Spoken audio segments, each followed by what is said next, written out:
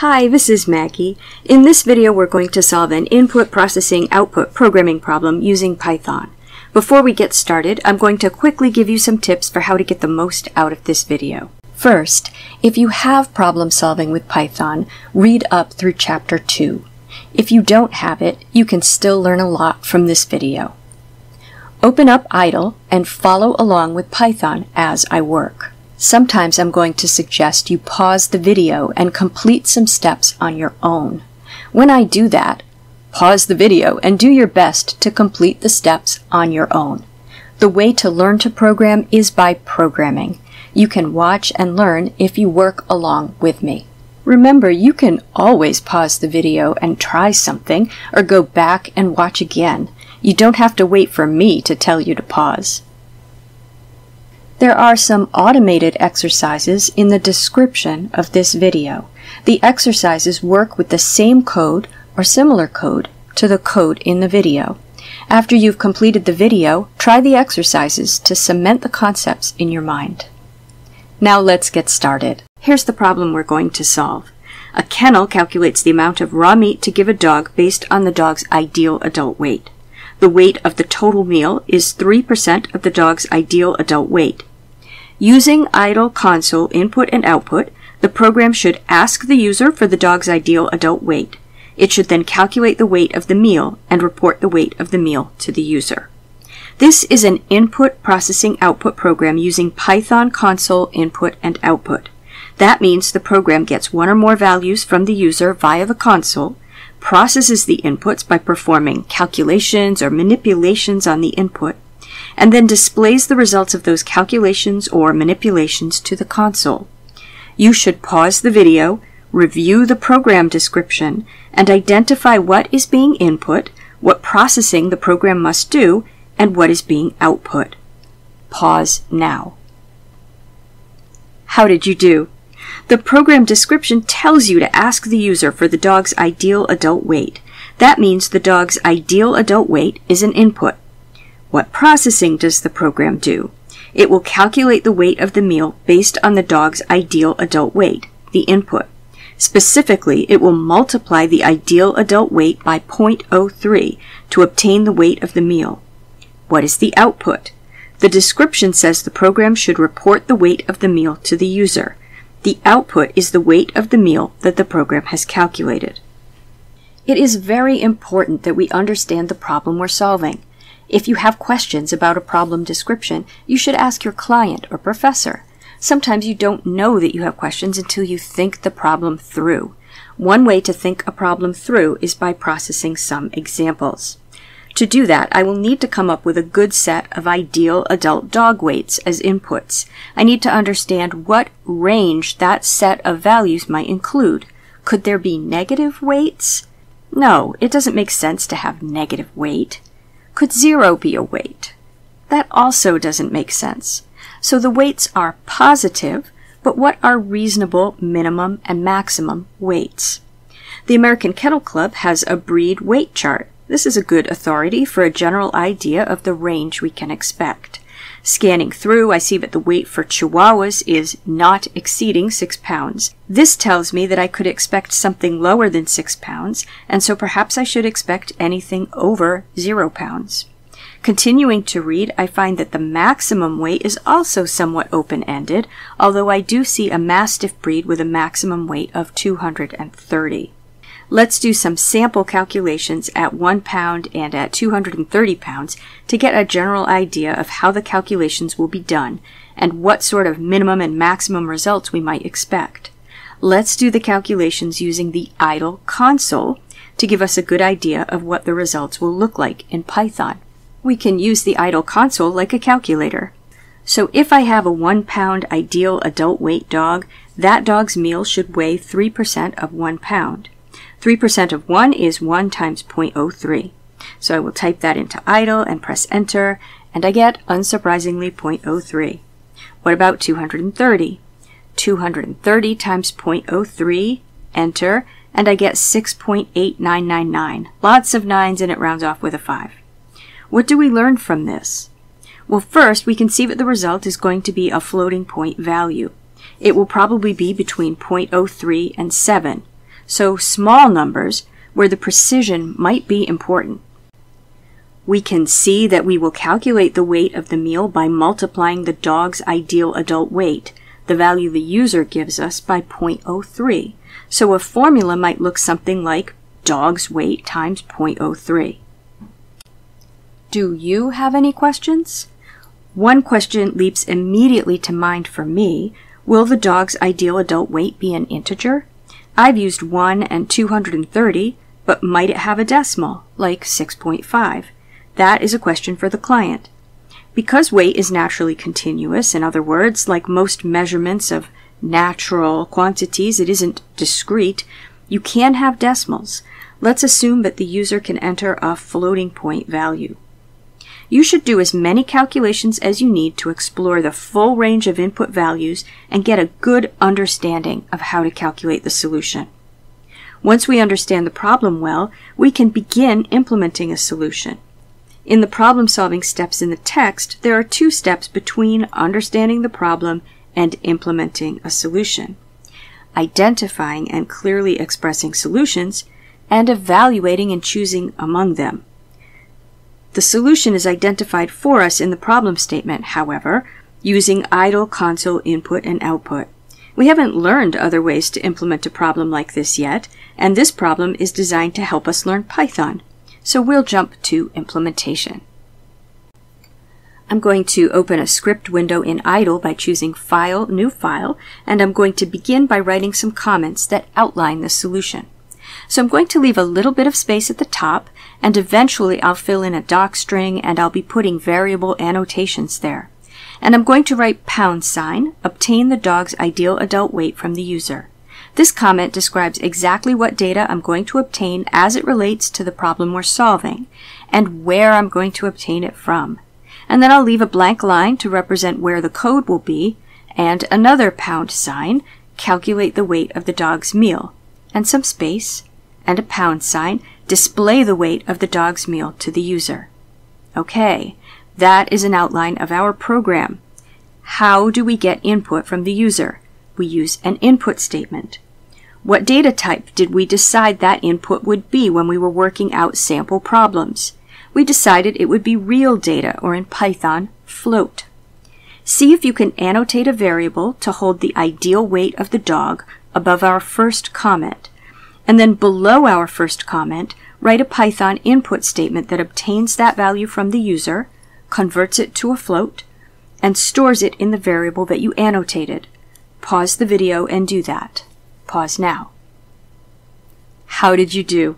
Did you test your code?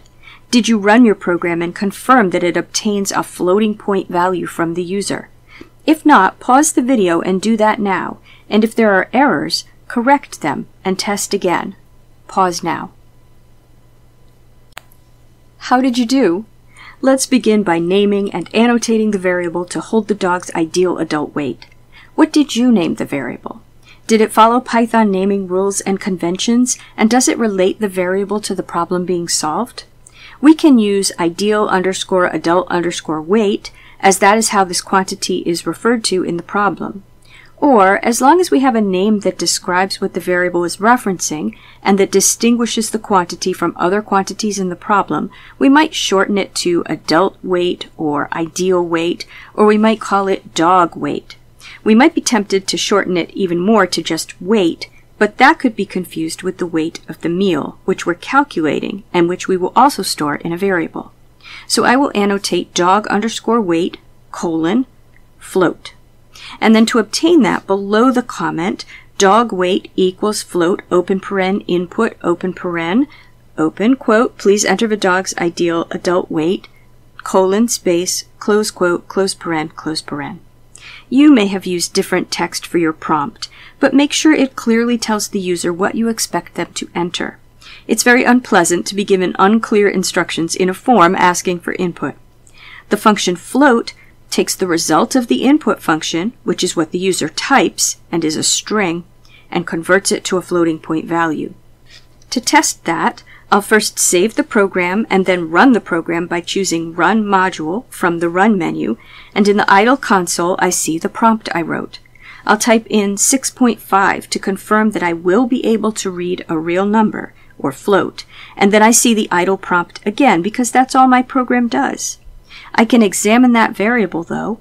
I will type the name of the variable, dog_weight, here in the console and press enter, and I see that it holds the value 6.5. I can also type open paren dog_weight, close paren, and press enter, and it tells me it's a float. So my program appears to work so far. Now let's write the code below the next comment, which says, calculate the weight of the dog's meal. This is what we practiced in the console. We will be multiplying the dog's ideal adult weight by 0.03, and the result will be the weight of the meal. Pause the video and annotate a variable to store the result of that calculation, and then write the calculation code and store the result in the variable. Be sure to test your result. Pause now.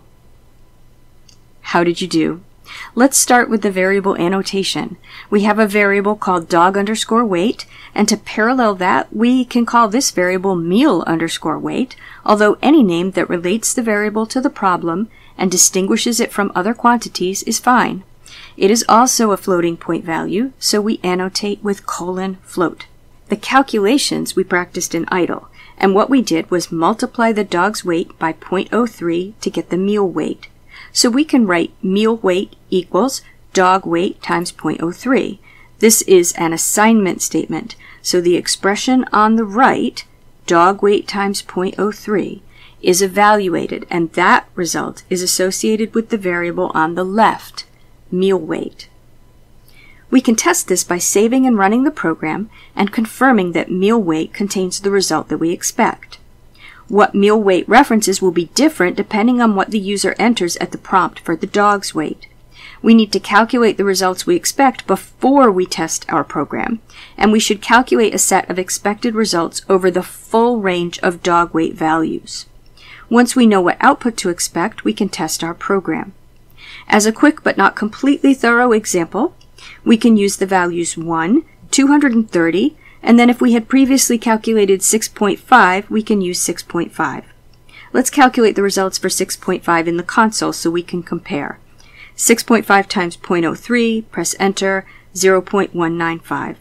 And recall we expect 0.03 for the input of 1, and 6.89 repeating for our input of 230.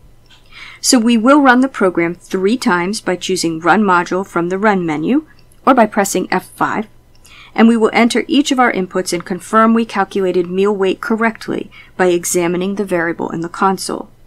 First 1, then examine meal weight, 0.03.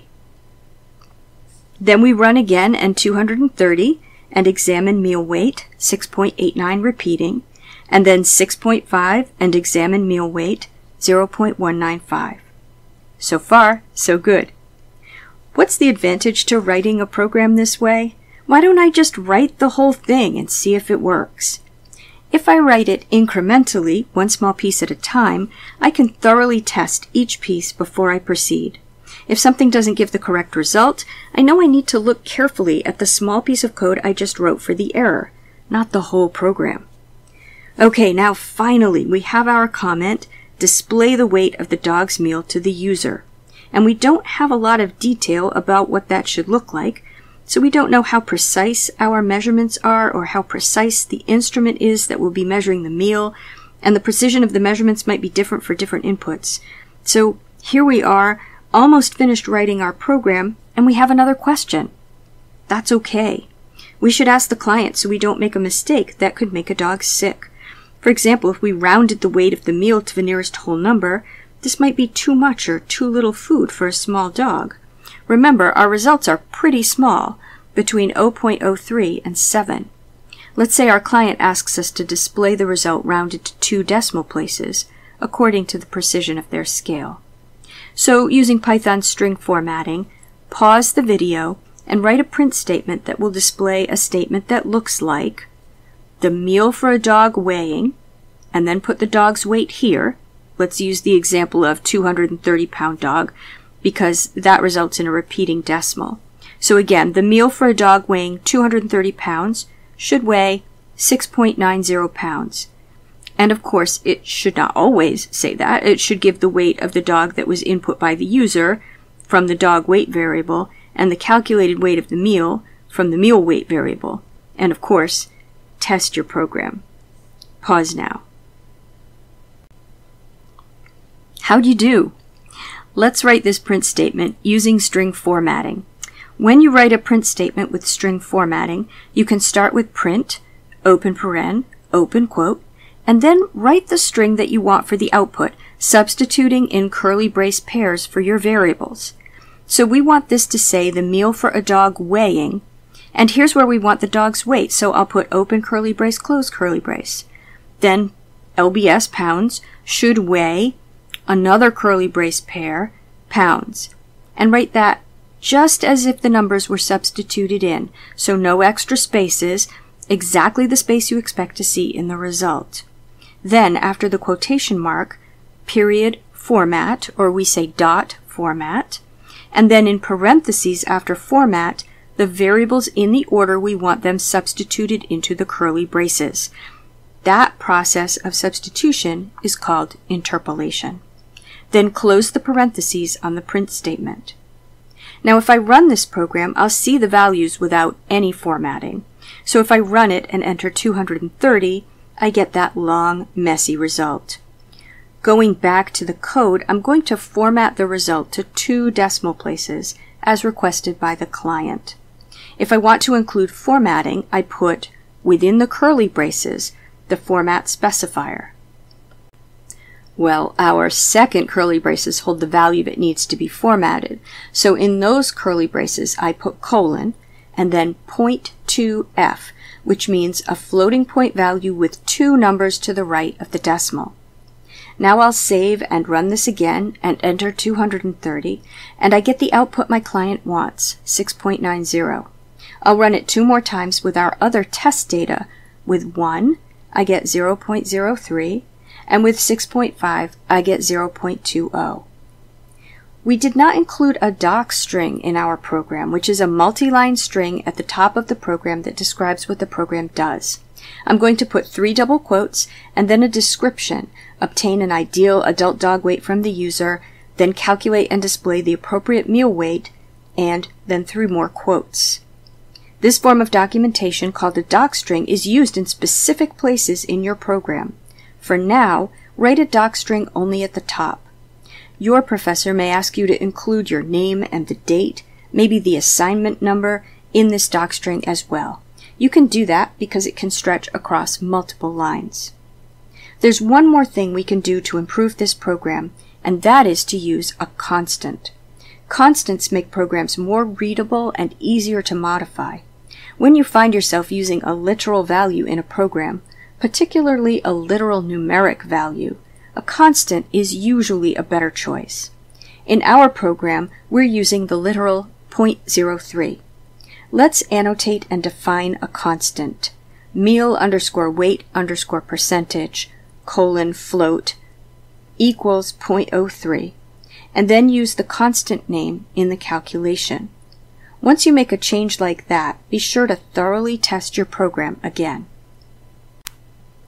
Congratulations! You've written a complete input processing output program in Python. I recommend that you close your script window, open a new one, and rewrite the program yourself from scratch. You can also practice with this program in the description box of this YouTube video. There are exercises there. Check back with the video or the program you wrote earlier only if you get into trouble that you can't get out of. Once you've completed that, you're ready to move on to solving your own input processing output problems.